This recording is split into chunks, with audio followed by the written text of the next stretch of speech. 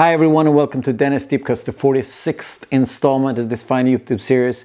Today I'm going to talk about a couple of classic albums. Let's see what happens.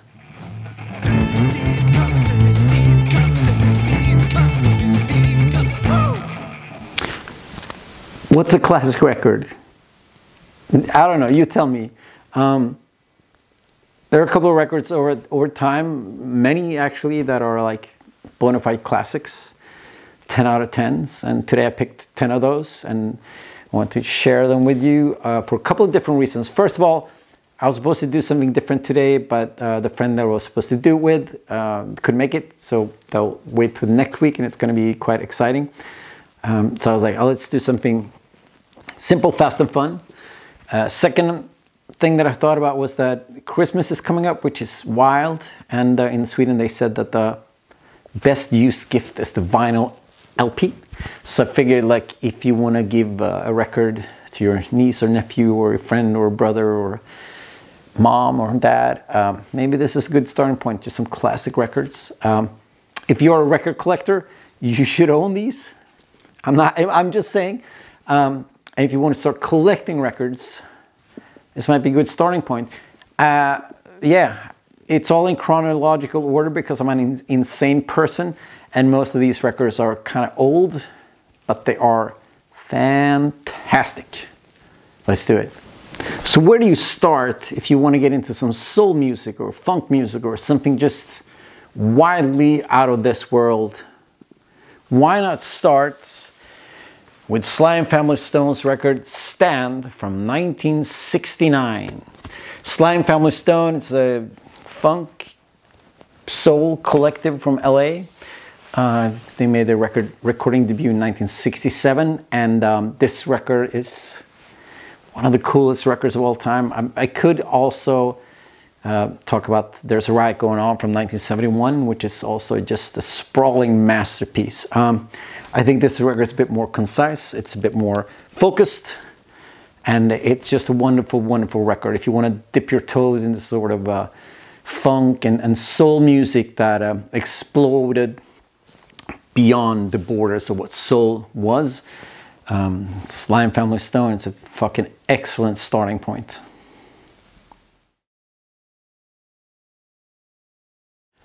Let's stick around in LA for a short second. Where do you go if you want to start digging into some, like, what we call maybe classic rock, sort of?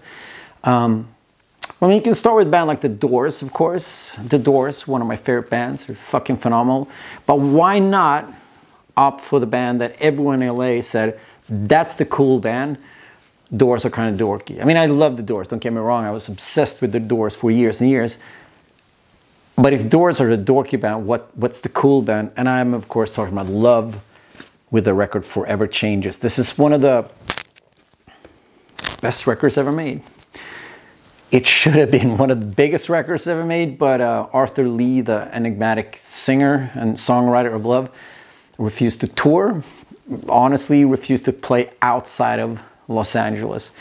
They put out a couple of records that kind of like garage rocky stuff, and then I think this is the third record, Forever Changes. It's orchestral, it's sprawling, it's like a masterpiece, and unfortunately the band kind of fell apart after this record. There are a couple of more Love records. They're all kind of worth checking out because they're pretty amazing, but no one really cared, and Arthur Lee spent most of his life in prison, and in the early 2000s when he got released from prison, this record was a bona fide cult classic, and he was lucky enough to be able to tour this record the way it should be, with like a horn section and an orchestra, and people loved it.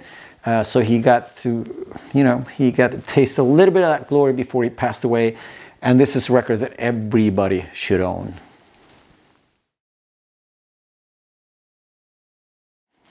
So where do you start if you want to dig into some hard rock music? Of course, you start in Birmingham, and you start in Volume 4, Black Sabbath, from 1972. Also the year I was born. That's pretty awesome. I mean, I don't really need to talk about Black Sabbath. They're one of the greatest rock bands of all time. I could actually pick any of the first 6 Black Sabbath records. The first one I ever heard was Bloody Sabbath, so Sabbath, Letter 7 and Sabotage, they hold like a special place in my heart because they were like the first two Black Sabbath records I heard. When I get into hard rock and heavy metal, a lot of stuff that was playing, I mean, Ozzy was one of the first hard rock artists I got into, but he was like Bark at the Moon Ozzy, you know, Diary of a Madman Ozzy. And then a friend of my dad's actually said, oh, you're into hard rock, I'll lend you some records. And he gave me the first couple of Black Sabbath records and the first couple of Motorhead records, and I was scared beyond my wits, and I loved it. And Black Sabbath, yeah, one of the greatest bands of all time.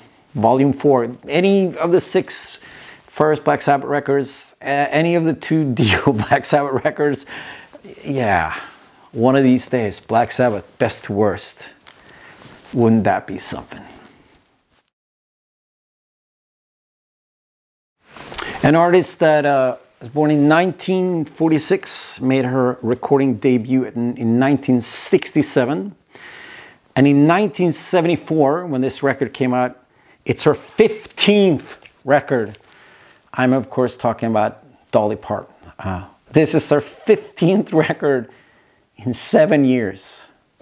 Jolene is one of my favorite records. If you want to ever dig into country music, maybe Jolene is a fantastic starting point.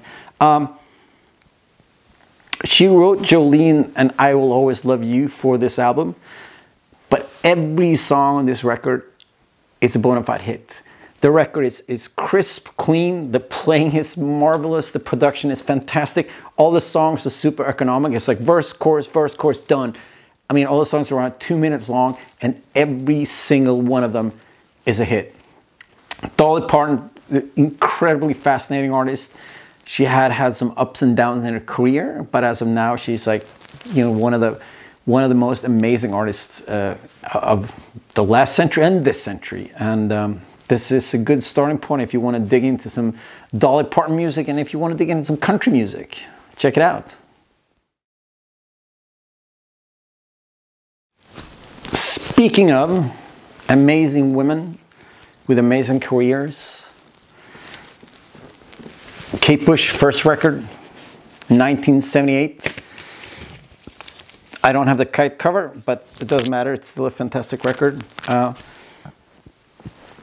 This is where you go if you want to explore some arty 80s rock music. Even though the record is from 1978, it does feel like it feels very ahead of its time. Kate Bush was 19 years old when this record came out. Wuthering Heights, of course, you all know that song, was the first #1 hit single in the UK by a woman that was written by the artist herself, which is a kind of a sad state of affairs. I know you got punished with it if you watched Stranger Things, but you know, this is a fantastic record, and she's an amazing artist, and I cannot recommend Kate Bush enough, and this is a record that everybody should have in their record collection. Another record from 1978, and this is also one of those records that define a genre and define a whole world. If you ever want to get into like synth music, why not buy Kraftwerk's The Man Machine or The Mensch Machine from 1978. Kraftwerk was formed in Düsseldorf in 1970, and they started as kind of like a proggy krautrock kind of band, and then one day they discovered synthesizers, and there is as they say, history. This is a wonderful record that I mean, it really did change the world. Everything that we loved with the 80s and everything that was punishing about the 80s is kind of because Kraftwerk. When I met my wife, she was trying to explain to her dad what kind of guy I was, and her dad crassly said, "Oh, he's one of those guys that listens to Kraftwerk." Yes, it's true. Post-punk, you say. You're curious about post-punk. You want to dig into some post-punk. What's a good starting point? Well, there's no better starting point than Joy Division, Unknown Pleasure, Unknown Pleasure from 1979, one of the best records ever written and recorded. Curtis killed himself the following year, right before their second record, Closer, came out, and Joy Division, you cannot underestimate the importance that they had on music, on post-punk and punk, and just music in general. And this album is just, I mean, it's amazing, magnificent, and it's one of those records you can listen to 10,000 times without, you know, getting tired of it. I think it's maybe true for all these records, that it's just like these records can be listened to every day for the rest of your life, you know, never grow tired of them. Joy Division. Joy Division, of course, broke up and became New Order, and they could also have a couple of records on this classic records list, but maybe next time. So you don't want that post-punk stuff, huh? It's too artsy for you. You want just more punk, maybe some 70s punk. Oh, you heard the Clash already. You heard the Sex Pistols. The Damned, yeah, maybe. But what about the Buzzcocks? The Buzzcocks, truthfully, they're behind everything that we know as pop punk, which I'm not a massive fan of pop punk, so maybe it's a bit problematic. But the songwriting skill of Buzzcocks and just their output is amazing. This is a singles compilation. First two records are great, but they were really prolific and they put out 7 inches all the time. And this record's from 1979, and their first record came out in 1978, but they already had a single collection out the next year.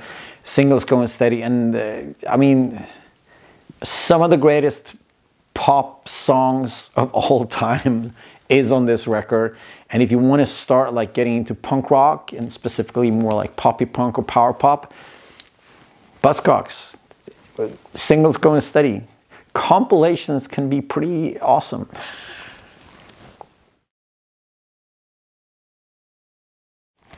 No, please don't ask me about hardcore.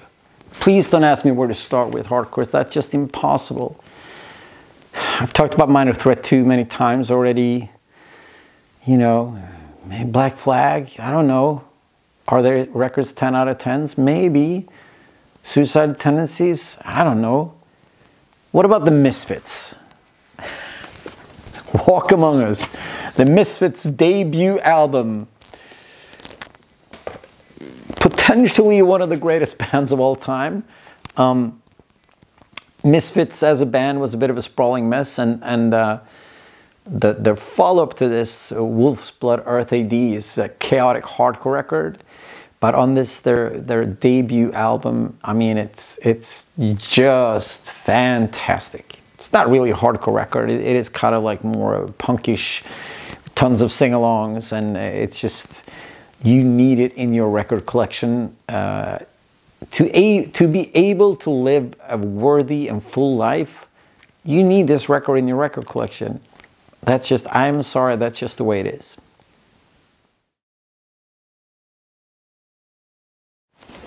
And the last record, classic record, because we know these records, they are 10 out of 10, right? There's no two ways about it. The last record is, it's not a new, I mean, it's a new record, but it's not a new record.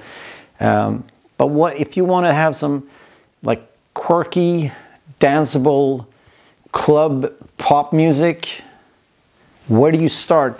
Well, maybe you can start with Björk's second record, Post, from 1995. Yeah, it's not working out. Björk, of course, from Iceland. She was in the band The Sugar Cubes. I talked about Björk's debut record already on one of my episodes. Her first couple of records are fantastic. Then she veered off into really arty territory. A lot of it's fantastic, a lot of it's arty. But this is just like a perfect album. I would say the first 2, maybe 3 Björk records are just phenomenal. And if you want to check out some cool, propulsive, danceable sort of club pop music. No better starting point than Björk. And there you have it. 10 classic records that you need to have in your record collection. I mean, this is just scratching the surface. There's so many, when I started thinking about this, there's so many good records out there. There's so many good artists. I could easily do like 10 of these. I was thinking first I'll maybe just do one about the 60s and then one about the 70s, one about the 80s. It's not too late, I might do that. But yeah, what of these, which ones do you own of these classic records? Tell me in the comments below and I will be very happy. Until next time, stay well, my friends. Bye-bye.